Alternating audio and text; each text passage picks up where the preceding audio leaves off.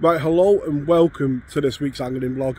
This week you join me back out on the banks of the river and we're in search of pike. As you can see behind me and you can see on screen now, conditions are freezing. It was -3 this morning when I loaded up the car. Ice all over it, defrosting the car. You got that lovely clear morning on the way to the venue, and arriving on the venue there's 1 or 2 fish topping, and I've wasted no time at all in getting some rods out. We had a proper hard frost this morning, and today I would say is the proper first one of the year. There's been 1 or 2 where they've been on the ground for the first bit of the morning, but not as bad as now.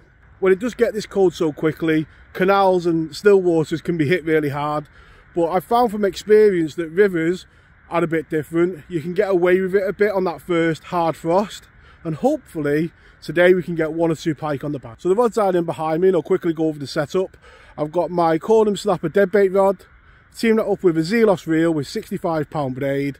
So on the left hand rod I've got a ledger setup, fishing a bait down the middle on a bigger bait, and on the right hand rod I've got a float setup, fishing a smelt. That's the setup that we're using, nice and simple like always on the channel, and in past videos this year I've covered the float setup, so have a look at recent videos and you'll find that float setup that I'm using today. It's given a bitterly cold day, it's a clear sky, and I'm just hoping for 1 pike. On days like today, you're just hoping for any pike of any size. So I'm going to sit back, chill out, and hopefully we can get Mr. Pike. So let's take a quick look at the baits that I've brought with me today. Got ever trusty smelt. I say I won't go anywhere without a smelt. Got a pack of the herring jacks, you know, whole herrings, and super bait this time of year. The only bait I haven't got with me is roach, which would be my go-to bait today, really, with it clear. We got some sardines, and I did a video recently on how I preserve them and save a bit of money, so go and check that out on the channel, and yeah, might save yourself a few pennies by doing it that way.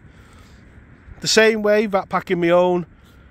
Got some of the herring tail sections, and then there's a bit of a change bait.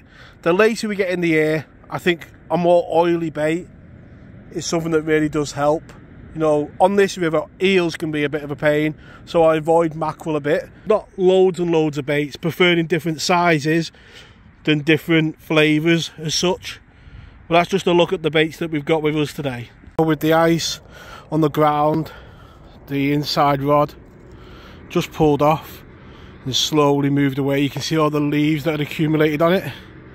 We've got the first run of the day. So when it comes to the first run of the day, you just want to concentrate on getting it in. Freezing cold day, a slow take, which I looked up and the float was under, so it's a pity I couldn't get it on camera.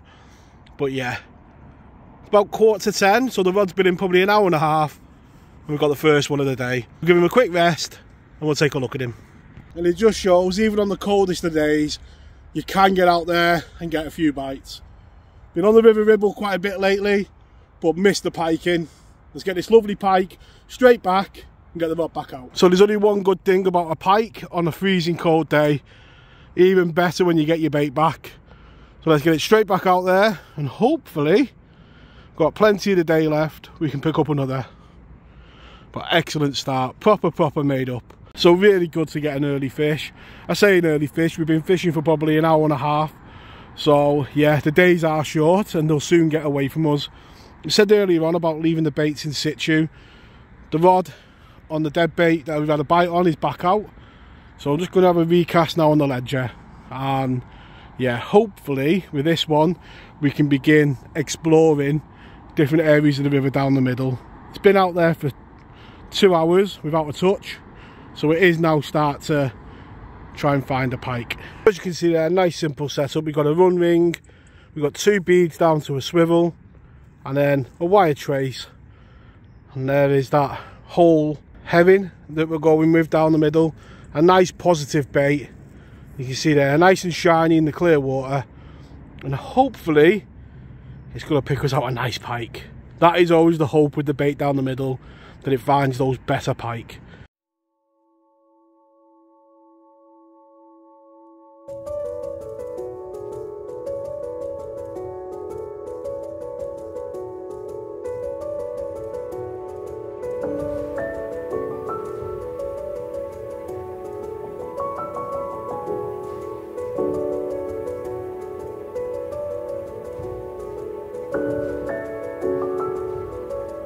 So after a quick recast, the ledger rod's just pulled out the clip and hopefully into the second pike of the day. Sat with me mate Gary just chatting, and we were just saying this year on the river there's just a lack of quality in the river. A lot of smaller jacks. Some years you do get a few doubles. This has got a hump on its back. Yeah, he's definitely got the hump now though. This morning I said we'd take any type of pike. This one, he's blind in one eye, and as you can see there, got a massive lump on its back. And I guess it just shows just how adaptable these fish are. You know, that fish is surviving and doing quite well. What we'll do is we'll get him in the edge to rest and we'll take a look at him. There we go, on a proper cold winter's day. It's probably about 1 degree now. That sun's out, but there's no warmth in it at all. And when we come out today and we've seen conditions, it was all about just getting one bite. We've managed to, and yeah, he is in the wars a bit, but more than welcome. Let's get this pike straight back, get the rod back out, and I guess it just shows how important a move can be. You know, that rod was only maybe 20 yards further downstream. Just shows the difference. On a cold day, sometimes you've got to go to the pike. Well, 2 pike before dinner, 1 happy Danny, and there's only one thing that makes me even happier. We got the bait back as well. Always happy Danny when you get a pike and you get the bait back. There's only one thing now, celebratory brew time, and a sit back and relax. So, time for that celebratory brew. We forgot the lid again, but I guess it doesn't really matter. It's going to take a while to brew anyway. So yeah, kettle's on. Just sat chilling in Gary's swim, chewing the fat. You can see there the frost hasn't really moved off the ground. And similar tactics, 1 on top of the shelf and 1 down the middle. There is a nip in the air, you can see on that far bank there where the sun hasn't gone, it's still freezing. Just probably on 0, maybe 1 degree. Both had pike. Just hoping now with the rest of the day to go, that them rods go again. You'd always come for one. When you get your one, you'd always want more. But a beautiful winter's day on the bank. And to you lads out there chasing the pike this winter, best of fishes and cheers. So good to see the Canal and Rivers Trust on the river, just clearing the outlets out. And yeah, the river is a deep river, so it's, you know, 10-15 foot deep, so not going to cause too much disturbance, and the colour won't really have an effect really. Just coming up to midday now, you can see clear day, and yeah, the days go by so fast now. You know, 4 hours left. You're just hoping for one more bite really. Most definitely my favourite time of year. I love fishing in winter for those dates, the roach, the pike and the chub. If you do enjoy the videos, please leave them a like and subscribe. Plenty of content every Friday on the channel.